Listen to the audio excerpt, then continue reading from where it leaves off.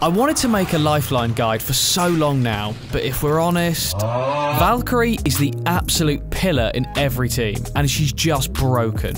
But like good broken, not overpowered broken, but just really, really fucking good. And in today's gamer language, everything that's good is apparently broken. Not even the Season 14 nerfs could dethrone her. You have no power here. I'm not addressing the absolute bronze casual beginners with this guide, but of course also not the pros, preds, or masters. First of all, because they probably don't need a guide. And second, I mean, 20 teams, 20 Valkyries speak for themselves. Even Gibraltar was only picked 5 times. What you want to do in casual pop stomping, we don't care. But if you want to play ranked seriously, then you need at least one Valk in the team. At least.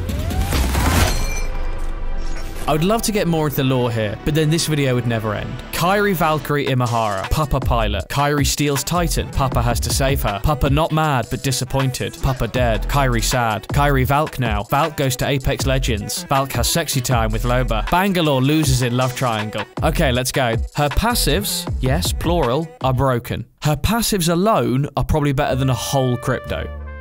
Before I get started, go into the settings and set toggle to hold. That way you only fly when you hold down your button. What can I tell you? In a game where high ground is absolutely key, you always have home advantage with her. You can always get high ground in every fight and reset. Jump down, do some damage, fly up, heal, rinse and repeat. Apex is a super hard game. In Warzone, you can kill a squad of 4 people with 1 magazine. In Fortnite, you can build and outplay them that way. But here in Apex, a 2v3 is already a very scary situation. And a 1v3 against a healthy 600 HP squad is already pretty much impossible. I'd say with Valk, you have the best chance to win a 1v3. Here's a video of a monkey bullying a tiger. Same energy. If you drop down, do some damage, then leave again, you'll be flying around like a fucking annoying mosquito. Jesus, nothing more annoying. I wouldn't necessarily recommend you to fly around a lot if you're low on health though, because that would be just like shooting clay pigeons for the enemy. 100% of all Valks are killed whilst being airborne.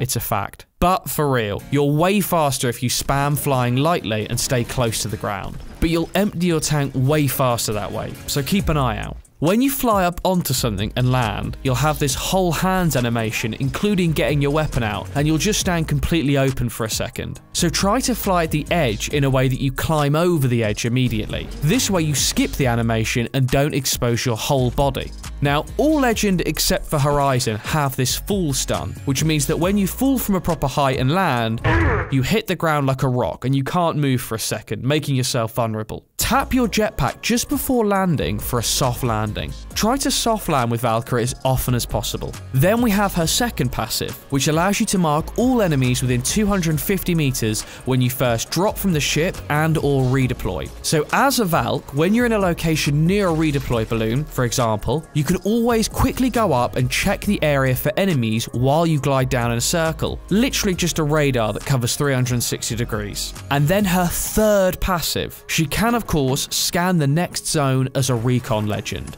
Look, we've been talking about her passive for a while now. Do you know what Pathfinder has for a passive, for instance? He can also mark the next zone. Okay, let's continue with the tactical, because I see this video is getting longer than it should perhaps. You have a missile swarm. First missile does 25 damage, and from then on each missile does only 3. But the tactical is not there to get kills. It's just there to fuck people up and distract them. You slow down enemies with it like an arc star, but there's no better feeling than when a complete squad hides behind a rock, then you chase them out with the rockets and watch them run out into the open like rats leaving a sunken ship. Couple of things you'll want to keep in mind though here. You won't be able to shoot the rockets in enclosed spaces. Your crosshair will be centered on the closest missile to you, meaning you always want to shoot 1 or 2 meters in front of an opponent to hit as much area as possible. And last point, you can, even if it's a bit tricky, shoot the missiles behind you if someone is chasing you. Just run, jump, and when you're at the highest point of your jump, look down and shoot the rockets. Otherwise it won't work and you'll just shoot yourself. Practice this for a while in the firing range because it won't always work out 10 out of 10 times in game. And then the ultimate, you can shoot yourself and your team high into the sky and redeploy. And while you're up there, you'll be marking all the enemies around you so you can decide where you want to land, either on them or as far away as possible. It's your playstyle as you like, but you can make informed decisions. And a little tip here, use your skydive emote while redeploying to make it much harder for enemies to hit you. But just the redeploy ability alone in ranked, my goodness, that has got us wins so many times, just off the back of this one incredibly powerful ability. When the fight just can't be won somehow, or you notice there's going to be a third, fourth, or fifth party situation, just shoot yourself away and completely reposition yourself. This one is really OP for a BR. You can either reposition early or you can wait everyone out and try and fly as late as possible. And you can decide thanks to her passive where to land safely. How do you not win ranked with these abilities? You tell me.